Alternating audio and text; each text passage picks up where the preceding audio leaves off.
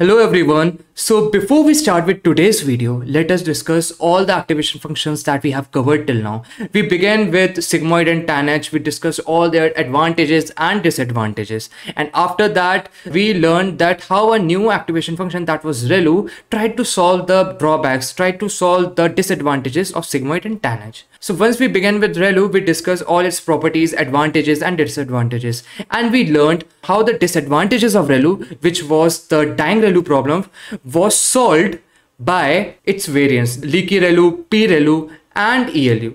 After that, we discussed a new activation function that was GLU or gated linear units. Once we completed the GLU, the ELU, then we discussed three brand new activation functions, which were soft plus, max out and swish. That were all the activation functions that we have covered till now. And in this video, we will be covering a very new activation function, that is Mish. So without wasting any time, let's get started. So first, let us see the formula of Mish activation. So the formula of Mish activation looks something like this. Here you can see that this portion is basically the formula of soft plus activation. So yeah, we can easily say that Mish activation is a modified version of soft plus, or I can say that Mish activation is a modified gated form of soft plus activation. So here the formula of soft plus is log of 1 plus e to the power of x, and if we put this term inside tan h and multiply it by x, that is the value that you will be getting after pre-activation, you will get the Mish activation. So Mish activation is a modified gated form of soft plus activation. If we talk about its graph, it will look something like this. Here you can say that for the positive values, the graph is a straight line, similar to relu, and for the negative values, the value of the output for negative values of x will increase negatively, and after that, for increasingly negative values, the value of the graph will decrease and will approach zero. So these are the properties of Mish activation. Now let us discuss some of the advantages of Mish activation. So the first advantage is that Mish activation function is unbounded.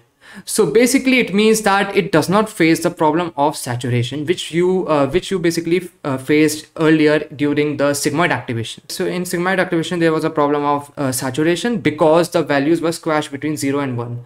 The maximum value was going to be 1 and the minimum value was going to be 0. So that was a problem of saturation that we were facing in sigmoid. Here you can say that there is no bounding. For increasing value of x, you will get increasing output.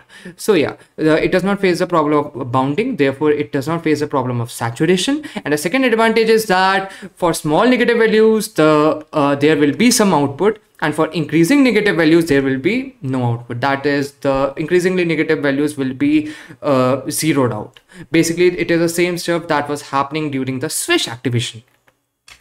Now, let us discuss the third point. But before we discuss the third point, let us understand what will be the advantage of not zeroing out the small negative values, that is this area. So because of this, the activation function will give output for small negative values, that is for the small negative input that it will receive. Therefore, there will be a better gradient flow. Therefore, the efficiency of the model will increase. Now let us discuss the third point, that is that the Mish activation. Here you can see in the graph of Mish activation that the graph is smooth and continuous at every point. So because of that, the graph is smooth at 0, unlike relu, and therefore the Mish activation possesses higher effective optimization and generalization properties. So that was all about Mish activation. Now let us compare Mish activation with swish and relu, and we will compare them on the basis of their accuracy on different kinds of model. So here you can see that there is a list of different kinds of model and their respective accuracies on Mish, swish and relu activation. Here you can see that for ResNet, WRN, DenseNet, ResNext, MobileNet, and basically every other model, the accuracy of Mish activation is far better than relu and basically comparable to that of swish. So from here we can say that Mish activation function is a really amazing function, and in most of the models its accuracy is better than that of relu.